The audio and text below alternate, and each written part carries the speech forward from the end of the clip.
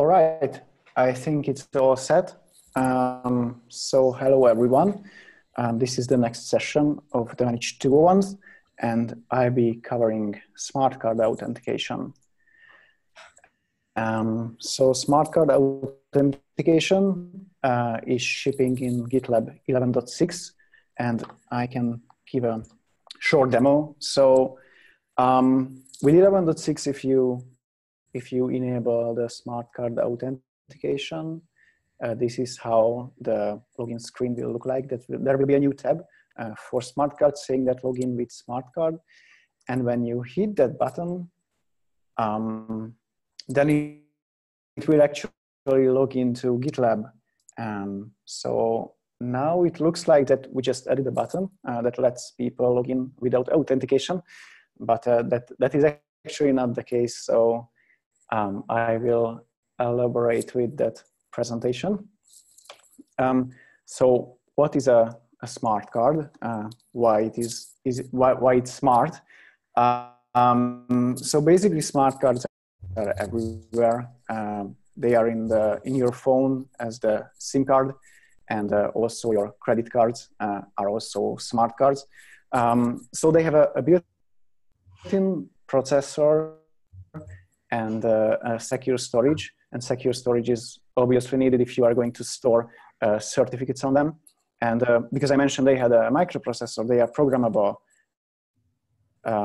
They have an embedded operating system. The most common ones are .NET based, and but there are also other ones that are Java based operating systems and custom ones.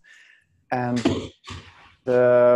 so as they are programmable, they provide a way for certificate storage and to access those certificates and the additional features. So some smart cards, you can have automatic creation, which really helps. But that's what we are most interested in. So if you want to test the smart card login and you are thinking about acquiring a smart card, so as you might already guess, it's mostly a business-to-business market. So I actually had a hard time finding where I can order a smart card, which I finally was able. But then the second problem is that so most of these smart card solutions, you need to download a proprietary driver, which might not be available on the manufacturer.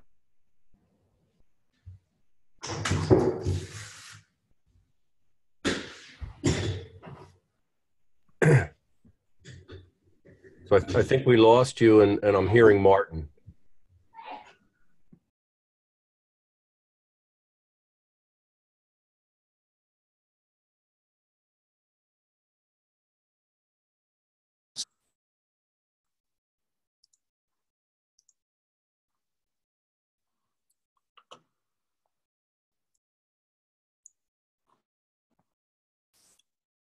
Can you hear me, or is there something with my sound? Yeah, we can hear you now. We lost you there for a minute. Excellent. You're talking about the client that you need for server credentials. Great. Okay, thanks. So, and also, if you go and find a search for the internet how to use a smart card, then many websites will, for example, link how to download, for example, certificates for DoD, which might already be outdated, and you will not be able to download it. So what worked for me is a YubiKey, because it also supports and has smart card capabilities. And it was pretty easy for me to set it up and start using. So I used for the whole time a YubiKey to develop and test this feature. So the workflow, so the question is how we get the client certificate from the smart card to GitLab, and we can split that workflow into two. So we have we can have the smart card reader to the browser. That's one half of it, and the second half is from the browser to GitLab. And we make this distinction because the first part doesn't require anything from our side, from GitLab side. It's purely the responsibility for the user or the system administrator. It's system administrator of the user to set up the operating system correctly. So set up the driver and the middleware for the smart card reader, and also configure the browser. But the second part, from the browser to GitLab, we want to configure the web server, and we want to verify the client certificate. So as I mentioned, the first part, getting the certificate from the reader to the browser. So this is how a smart card reader looks. It connects to your laptop or computer via USB, and you can like put the smart card in, and it will read the certificate. And you also need the middleware, which needs to be installed on your machine. The one middleware I used is OpenSC, and as you can guess from the name, it's an open source solution, and it supports multiple smart cards. It's basically provides an API for a bunch of smart cards. Not all of them, because most of them are proprietary, but the most one might be supported by OpenSC, as for example the YubiKey. There are multiple APIs, but the one we are interested in is actually in OpenSC for YubiKey. And you need to configure the browser to work with the middleware. So here's how I configure the Firefox. There's actually in the privacy and security settings, there's the security part, and I highlighted the security devices. Actually, both buttons are important for us: view certificates and the security devices. So if you click on the security devices, you will need to add the OpenSC as a security device. So here I just brew installed OpenSC and provided the path to the pkcs11.so file, which is the API we need. And you can see on my computer that my YubiKey is working via the OpenSC middleware. So you might not be, if you don't have a YubiKey, you might still be able to use the SmartCard Authentication in the browser. I haven't tested it, but if you import a certificate in Firefox, it might be available to select it when the client-side certificate pops up. So here it's actually not an imported certificate. It's the one my Firefox can see on the YubiKey. Oh, by the way, if you have any question, just ask in the group chat, or just stop me and ask the question. So that was the first part, how we need to make sure our operating system and our browser works with our smart card readers. And the second part is getting the certificate from the browser to GitLab. So first we need to configure the web server.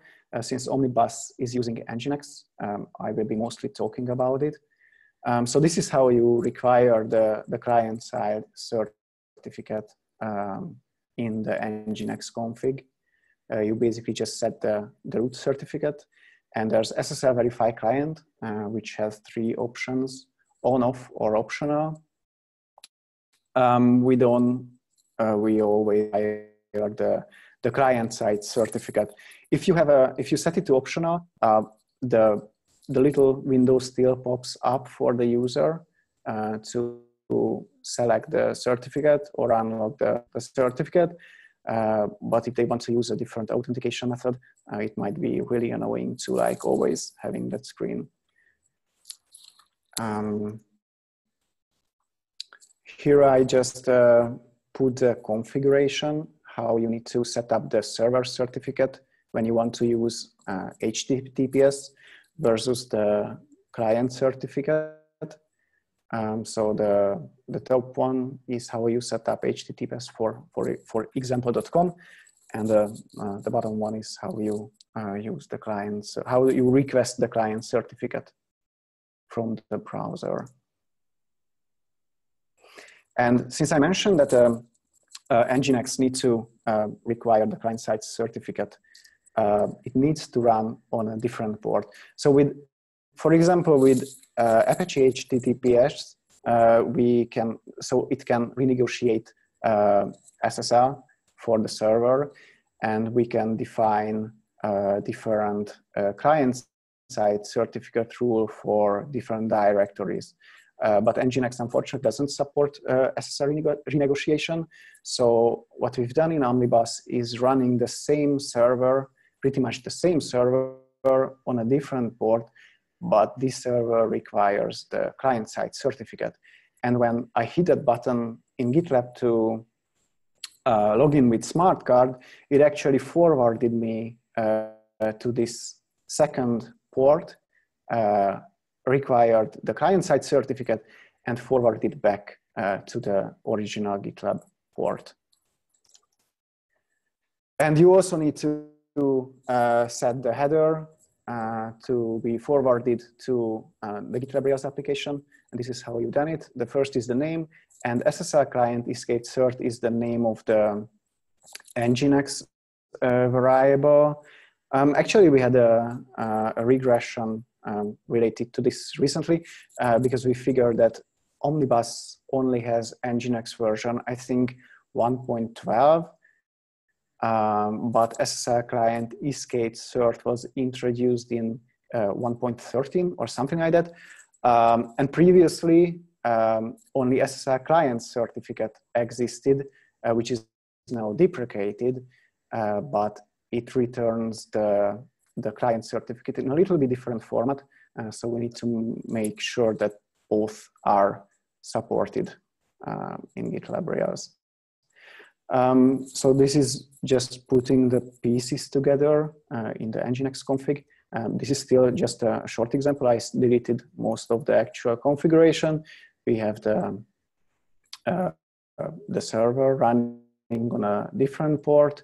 We require the client certificate, and we verify against this root certificate and forward the client certificate as XSSL client certificate to the Rails application.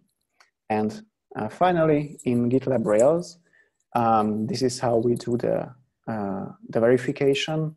So in the GitLab configuration, you can have the SmartCard CA file, which will be loaded to an OpenSSL certificate store. And basically, we just verify against that store the certificate header we are receiving from Nginx. So this is how the pieces fit together. And when you visit gitlabexample.com on the port, which actually requires the client-side certificate, this is the pop-up. This unlocks the smart card and lets you then select which certificate you want to use on this site. So I actually have only one certificate on my YubiKey.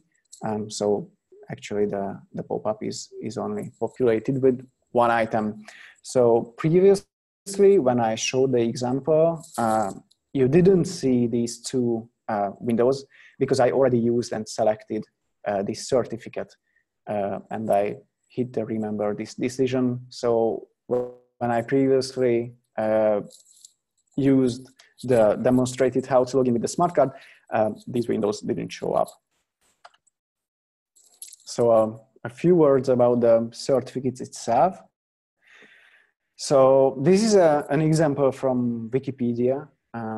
There's a few important details we are interested in the certificate. So for example, it has a serial number. This is usually, if you generate it with OpenSSL, it will be auto-generated. You can set it manually, but it's much easier because it needs to be unique. There's the issuer, which signs your certificate. There's a few information on the issuer, and the subject is actually details about the holder of the certificate. And as you can see, there's a few fields. For example, C is for country, O is the organization, which you can see for both the issuer and the subject as well. And there are other supported fields. Here's a list of them. There's the country, the state, organization, organization unit, and so on. We are mostly interested in the command name because we are using that, or we are actually deriving the username in GitLab from the command name. And there's also another one, the email address, which we also use for GitLab because we occasionally send out emails and we need that in the subject field. So there are different formats how you can have the certificates. I will now show you an example which uses the standard PAM format. But for example, if you are to import your certificate in Firefox, you might need to convert it to PKCS11 format, which is a bit different than the standard BAM. And by the way, the PKCS stands for Public Key Cryptography Standard.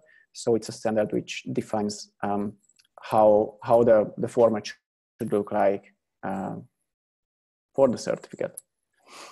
And now I will just discuss shortly how you can create a certificate with the YubiKey. Of course, these steps are also applicable for other devices if you want to play with the SmartCard, and also useful because you can see the what are the components and which are required to create the certificate.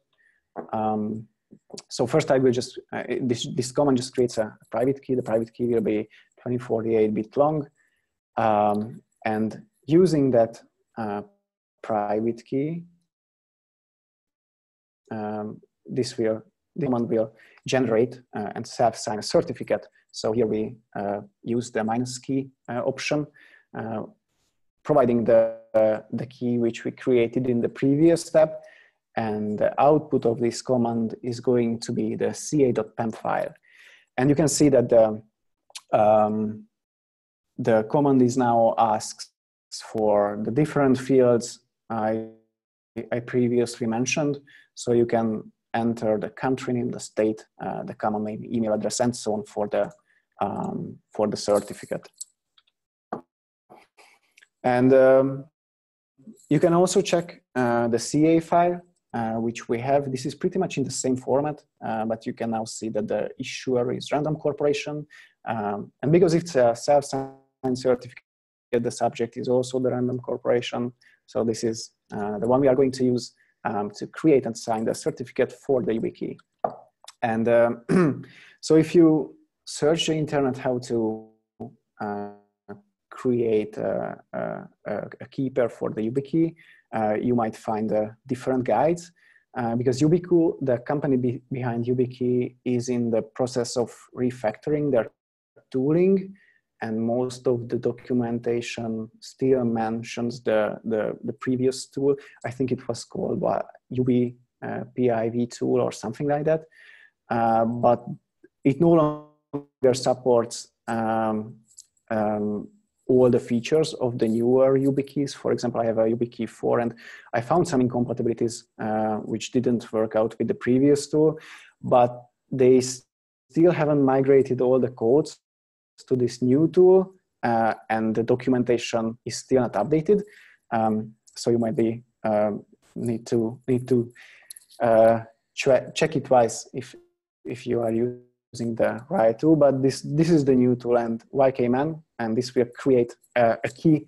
And 9A is actually the name of the slot, because the slot, the YubiKey have different slots which can hold the key pair, and 9A is one of them. And we create the private key as YubiKey.pem. And then we create the certificate signing request, the CSR, also with the YKMan command. we set the subject. Here you can see the common name and the email address. We set it there, and the output of this will be the YubiKey.csr file, which we are going to sign with the root CA we created in the first few steps. So here you can see we provide the -CA CA-PEM and the CA key with the CA.key file. We are using OpenSSL to generate the serial for this certificate, and the output will be the YubiKey certificate file. Let me just, okay, now we are back. Right, and then pretty much the last step is to import the certificate to your YubiKey. We are importing it to the same slot, 9A, and then you can check the status. Here you can see all the details of here's the subject and the issuer, distinguished name, and all the details we provided. The CN for the subject is GitLab user 01, and the email address is already set. And you can see the pin tries left is still 3. So for the next steps, so currently in GitLab, the SmartCard integration isn't using the app server. It now uses an internal SmartCard identity model in the database.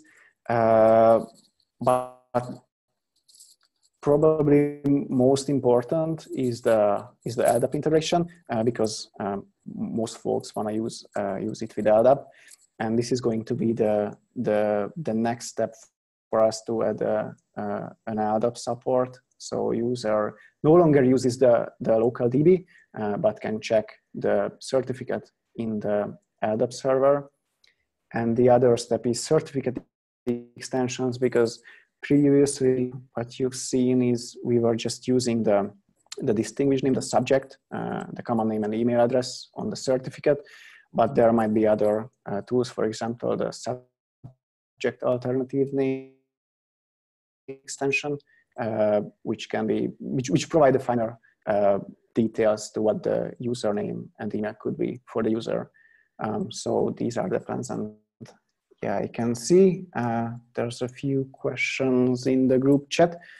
So can be created on first login with SmartCard? So yes, so actually now if you try to sign in with a SmartCard which you haven't used previously, it will automatically create a new user for that login.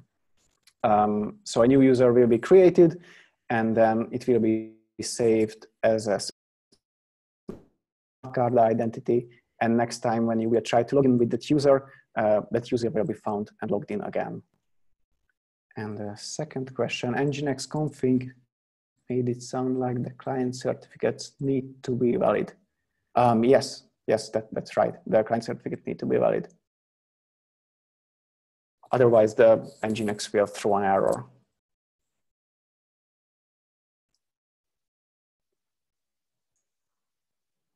Right. So. So is this integration? I think this is my last slide. So I had a quick go ahead.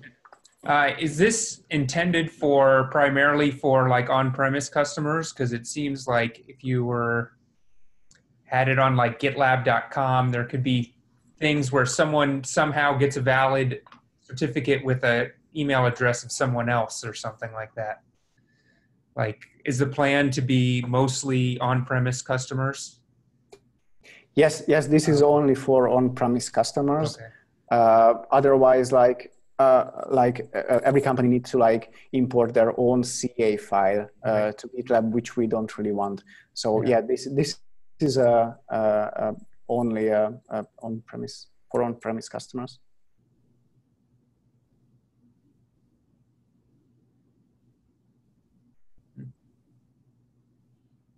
It's bringing back, I worked in the DoD back in the day, and it's bringing back memories. with all the smart cards. It was a pain because the support was, you know, iffy on some things, but it looks pretty good right now. I like I like that you did the client certificates first, and then you'll move on to the LDAP stuff, because that would be a bit big to do both all at once. Yeah. That was our first thinking, because it just seems such a huge work, and we just split into, I think there are even like 3 different iterations, and this is basically the first one, but now it's shipping also with omnibus support in 11.6 in 5 days. Cool.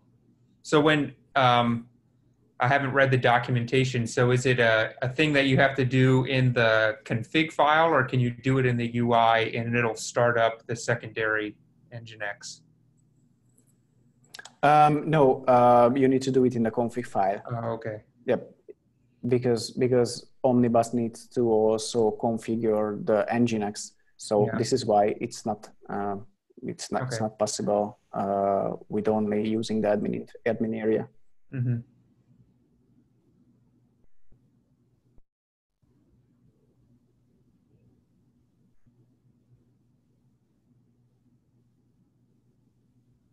I'm trying to think of other questions. Sure, we still have 30 minutes. Does it work like the email address? Is that fairly standard in terms of like you used a format that's widely used across smart cards? Like, will it work with the? Yeah. So actually, go ahead. Yeah. So there's actually 2 different formats. One is appending it to the command name, and also as a separate field. We actually support both. Oh, okay. But probably it will be better when we add the subject alternative name extension, because I think there's also option to like that might be even a more standard solution to define the email address for the user with that extension. But now we support both of the format that is applicable to the subject field. Mm-hmm. Does it support the common access card now, the DoD one? I don't know. I don't remember where the email address was on those. Yeah, I don't know. So that was one of the issue. I couldn't get a hold of a real smart card. Yeah. So it was really hard to test. I needed to figure out my own how to create a certificate and use with my wiki. But actually, this is the one thing I'm hoping getting back from customers to get feedback on the on the feature, because I wasn't sure what extensions are used and how. So it will be very, very, very helpful to get back some feedback on this feature, because I can imagine there's like many different ways. But yeah, I actually not sure about the DoD one, because I don't have a card. I can imagine it's a big requirement for them that they would be one of the groups pushing for it, because I just remember, like, you know, that's what they were doing with basically everything. If it didn't support SmartCard, it had to soon. So, but it looks like a good work so far, and I like that you're using the client certificates, because then you have that mutual authentication for the encrypted tunnel as well. So it actually, if I saw it correctly, it actually authenticates to Nginx and to Rails. It verifies it twice. Okay. Yes. Yeah. So first, we actually used to only authenticate in Nginx and like just forward the end result to GitLab Rails. But as we figured out, that might not be the most secure solution, because one can just forward the header to GitLab Rails itself without Nginx, and that could still authenticate the user, which we don't want. So Yeah. we added the verification to the Rails side as well. Yeah.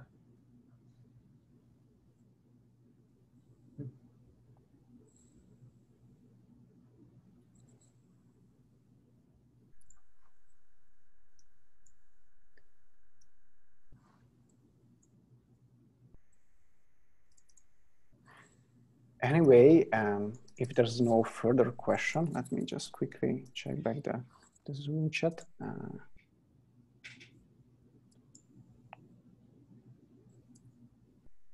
Right, so I'm not seeing any more questions, but if you have, or we'll have one, you can reach us on the G_manage channel, and feel free to